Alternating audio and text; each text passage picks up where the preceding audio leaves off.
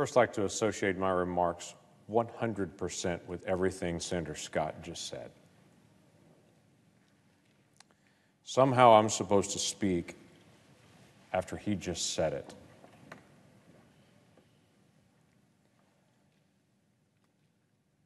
The frustration that I've had over the past couple of days is we've worked very hard on pulling the legislation together. We've talked to people all over. I've talked to people all over Oklahoma, of all backgrounds. Talked to members of the community, talked to law enforcement, talked to leadership in law enforcement. We've worked to be able to build a coalition of ideas, of things that would pass. Answering the question that Tim Scott started with, could we pull together a piece of legislation that would actually help? Not to just pass something so we can walk away, pat each other on the back and say, we passed something, knowing quietly it really isn't going to make a difference. Is there something that we could do that would actually make a difference? And over the weeks, we have worked to be able to identify what could pass, what could make a difference,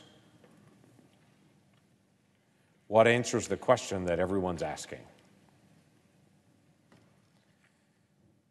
We actually didn't look whether it was a Republican or Democrat idea. We just asked the question, what would make the difference? Because I don't believe equal justice under the law is owned by a party. But it's been fascinating to me, the questions that I've had over the past couple of days. As members of the media would quietly pull me aside and would say, hey, are Republicans going to be able to pass a bill on race? Because quietly they're asking the question, you know, all those Republicans are racist. Are you going to be able to pull something off? That's really what they're saying in the background. Over and over again, I've just heard it through the media and seen it put out there. You know, those Republicans are all racist. I don't think they'll be able to pass anything dealing with race.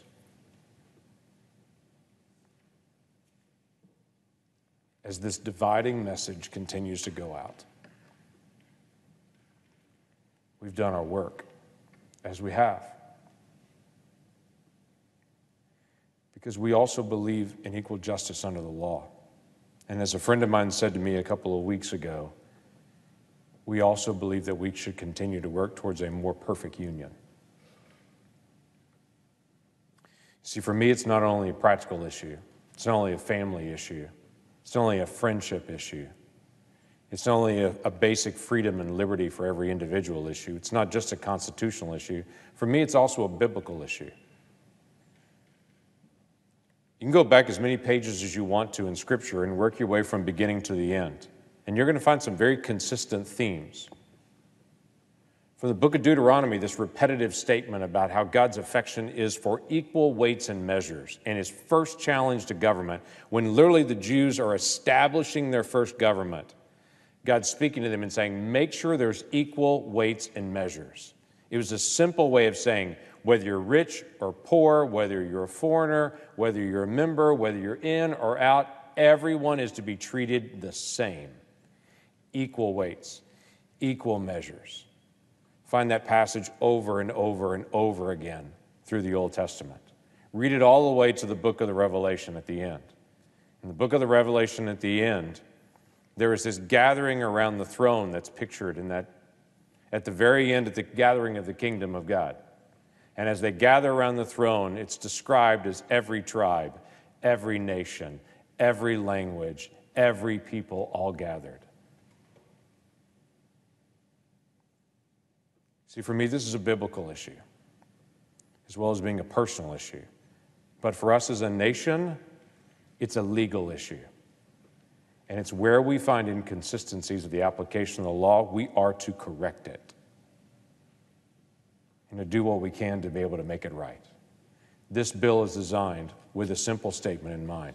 How can we provide accountability, transparency, and training in law enforcement so that the good cops shine and those that are bad apples in the mix, the light shines on them?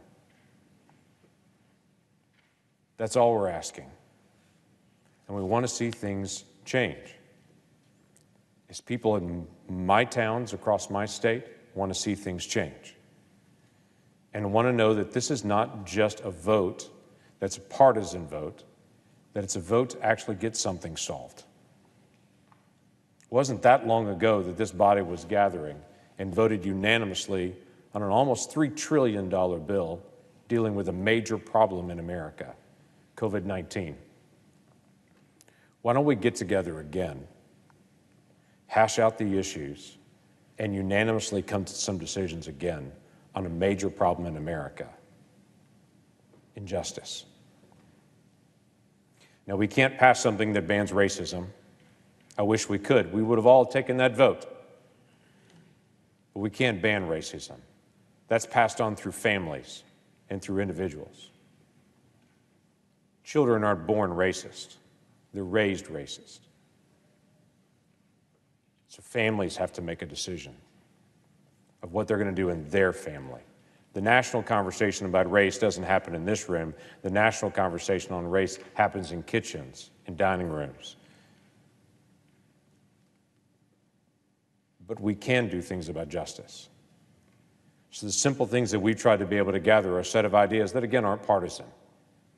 They're ideas and solutions. They've come from all over the place, some Democrats, some Republicans. And we pulled these things together and we're asking a simple question: will our Democratic members take a vote with us next week to move to this bill, to amend it, debate it, talk about it, have a real dialogue, and then pass something that we think will work? Will it look exactly like this? It'll probably look a lot like this, because there are aspects that look almost identical to this in the Democrat House bill right now. Will there be additional ideas? Probably. Why don't we debate it and talk about it? Why don't we vote to open it up and discuss it? And why don't we actually try to solve it? There are things like if there's bodily injury or the death in police custody, that all that information's got to come into the FBI so we can disseminate and try to get some transparency around the country. About 40% of the departments already report that, but a lot of them do not. There are a lot of places that do no-knock warrants. We really don't have any information about that.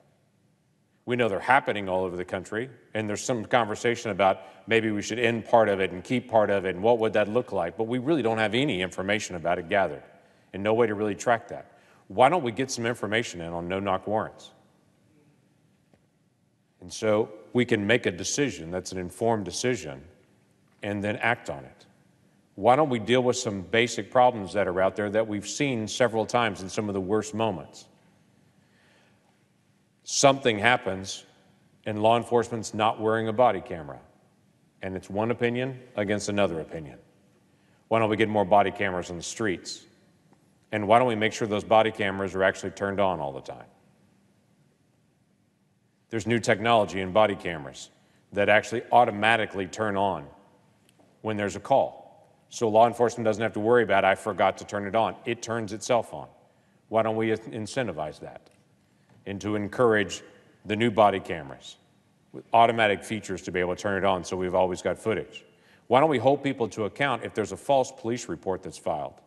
Because in several cases of late, when the incident was over, a written police report was filed, and then later a cell cam video came out that was completely different than the original police report. Well, that's a false report. Why don't we hold a bad apple to account? Why don't we end chokeholds? Most departments already have. Why don't we just end it nationwide? Why don't we say to departments, if you want to get a federal grant for any law enforcement purpose, you can't get that, or you get a reduced amount, or you get a big deduction unless your department has already banned chokeholds. To basically lay the marker out there and say, we expect you to take action on this. Why don't we deal with the issues that are before us that people are asking questions about? And where we lack information, let's go get it.